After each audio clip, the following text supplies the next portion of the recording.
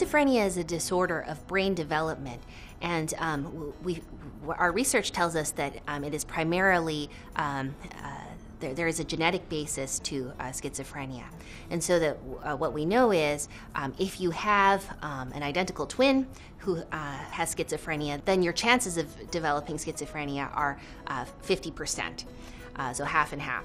If you have a first-degree relative, your parent or a non-identical sibling who has schizophrenia, then your risk is 10%. And so we know that it's an increased risk above the general population risk if you have a family member. That's why we know it's genetic.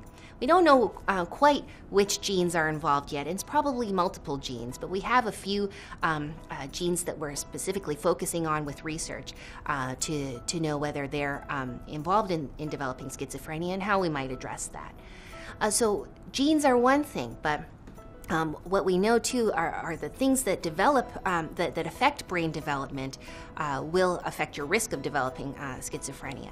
And so the perinatal period, the pregnancy period, and just after pregnancy and delivery period is really an important time of risk for the fetus or baby to develop the risk for schizophrenia. And so having low birth weight or bleeding during pregnancy has been associated with the onset of schizophrenia or the risk for schizophrenia.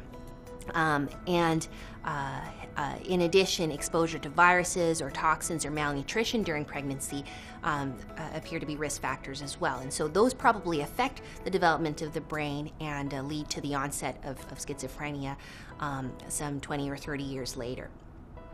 There's also a relationship between traumatic and stressful experiences, abuse and hardships in a person's life that lead to the onset of schizophrenia.